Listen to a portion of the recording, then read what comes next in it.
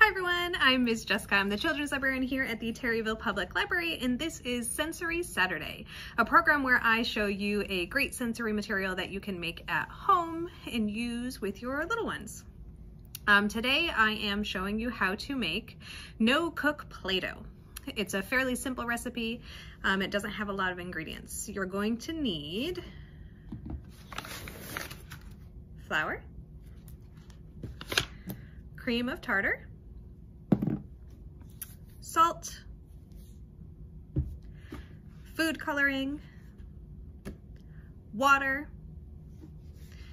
glitter, which is optional, it's just fun, and some tools as well. So I have a mixing bowl, I have a tablespoon, and I have some measuring cups as well.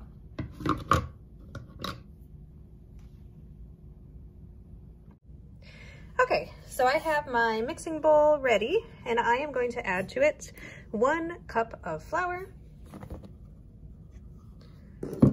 1/4 of a cup of salt, and a tablespoon of cream of tartar. I'm going to mix those together.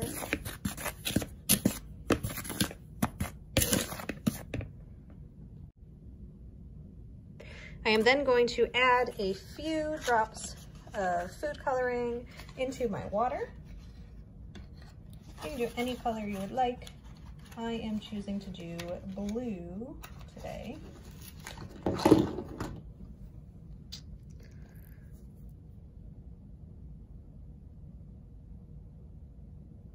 So I did about 7 or 8 drops in there. I'm going to mix it a little bit with my teaspoon.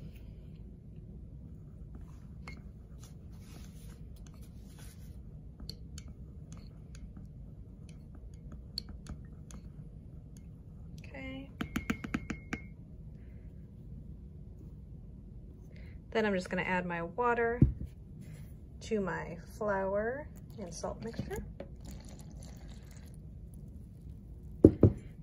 And I'm going to stir it up again.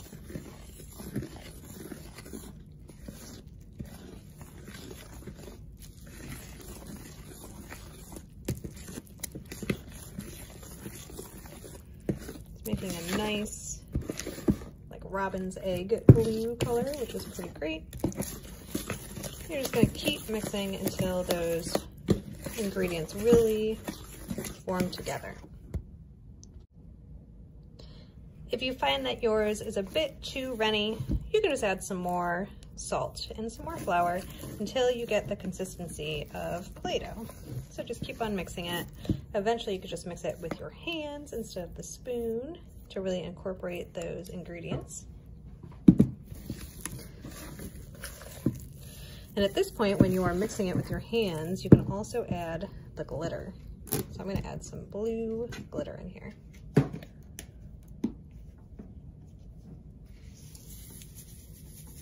I love adding glitter into Play-Doh because it just sticks in there, but it also adds some fun sparkles. You see how the material is starting to really stick together?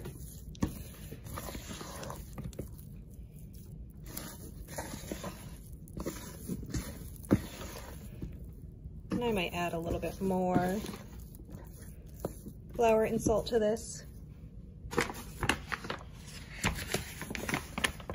to get less of a goo consistency and more of a Play-Doh consistency. But just feel it out. All right, now it's really coming together. And I'm gonna add more fun glitter in there too. Okay, so after lots and lots of mixing, it is finally coming together. I probably added about 2 cups of flour total, and probably about 1/2 of a cup of salt in the end. And now you can see it's really a Play-Doh consistency. So then you can stick it out on a surface. You can let your kids roll it out. You can see that cool glitter in there too. Adding a bit of extra. if you make this at home, please send us pictures of your little ones enjoying it. You can send it to tplchild@biblio.org. We would love to see pictures and see you using our recipes. So there you have it, our no-cook Play-Doh. I would store this in an airtight container, and it should last quite a while.